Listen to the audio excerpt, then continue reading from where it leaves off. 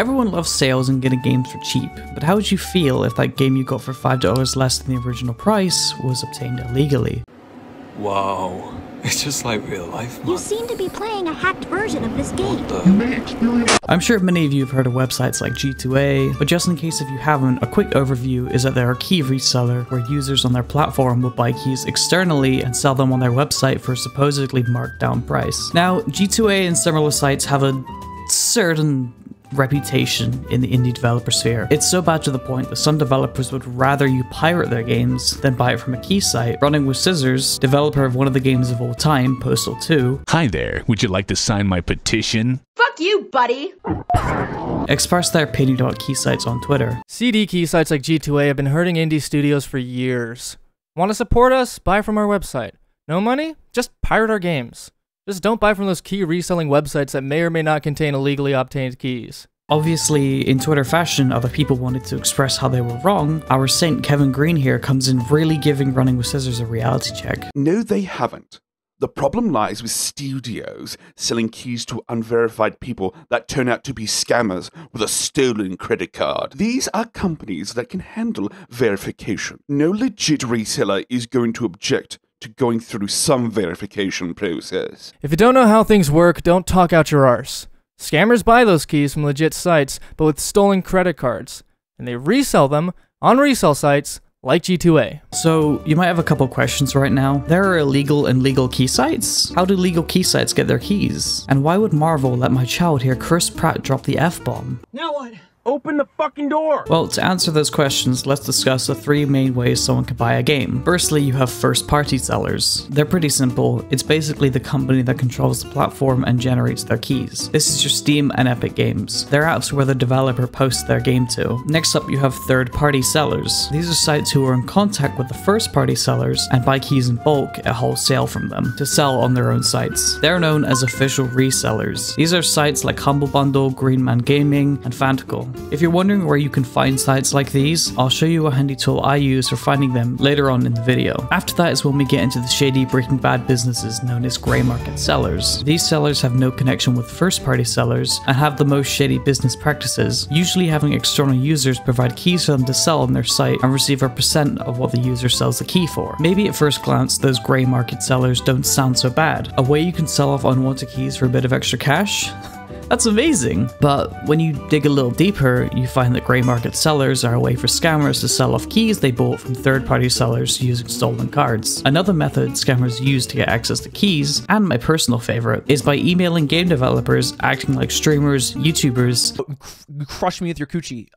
Suffocate me with your breasts until I die. And game reviewers requesting keys to try out your game and show it off or give it a review. If you really want to try out a game and stream it to an audience, at least have the decency to buy the game yourself and show some support. Even if you don't like the game, you can just refund it rather than the developer not getting any real benefits other than a couple of impressions. I received a bunch of emails myself as soon as I released my game to Steam, Meteorites 3D, and I started getting a ton of emails just like this. Hey, here. I post daily vids on YouTube and daily streams on Twitch.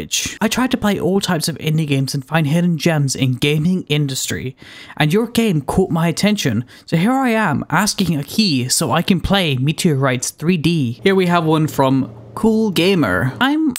And working as both content creator and VFX artist, I started streaming 2 years ago, but managed to get 36k followers and average 200 to 300 subs per month. Love FPS shooting, but I play everything that I find interesting. Do you mind if I ask for a Steam copy so I can play Meteorites 3D? Well, I mean, with a name like Cool Gamer, how could I decline? Hello, and I tend to review games after 100% completing them on my YouTube channel for a while now. In the time I spend on gaming, I like to play a variety of titles. I saw Meteorites 3D in the discovery queue, and after checking it out, I'd like to try it myself. You can make this happen by providing a Steam key. I'm really looking forward to that. Yo, I'm Twitch streamer and YouTuber. I've been streaming for like 5 to 6 months. I got 26k followers and 10k subs on YouTube. I stream games, reactive videos, and funny vids, which you can find my stuff on both YouTube and Twitch. Someone offered me to play Meteorites 3D, and I checked it out. I liked what I saw, and I want to play your game on my stream. If you can provide me a single Steam key, I'll stream it. The worst part is, grey keys are able to backfire on you, the customer, and to no one's surprise, the developer. The customer can have their game deactivated by the developer if the key was found to be fraudulently obtained. For example, if the card that was stolen asked for a refund. G2A offered a solution using everyone's favorite money siphoning technique,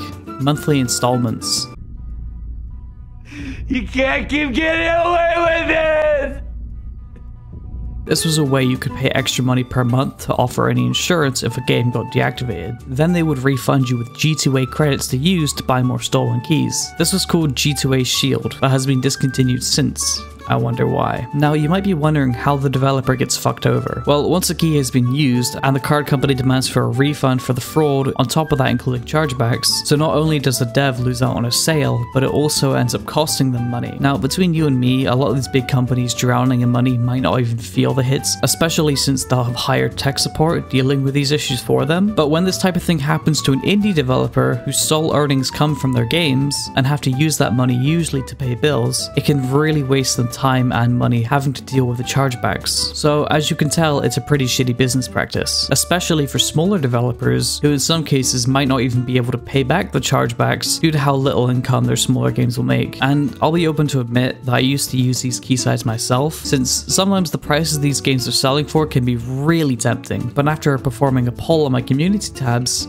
I also found out that a good chunk of you guys do too. But since finding out about all those shady practices and learning about third-party sellers, I prefer to use those sites now, since at least I know the developer isn't losing out and I can occasionally get the game for an okay price. I'm not here to tell you how to spend your money, but at least I can rest happy now knowing that you know the moral implications behind grey market key sites, and you can choose if you want that knowledge to burden you or not. Now, as I mentioned earlier, there's this really handy tool which will list out all of the verified third-party sellers, and along with that will list if any game you're looking for is on sale on there. Introducing today's not sponsor, IsThereAnyDeal.com. This website comes in handy if you really have your eye on a game that you really want but don't have the money for right now, as you can put your game of choice on a watch list and the website will notify you when the game goes on sale on any of the third or first party seller sites. If you're wondering where the list of the official third party sellers is, here it is. I'm not reading that out because the video is already long enough. So now you finally have a great resource to find out when my favorite game, Disney's Pixar Toy Story 3 the video game, goes on sale.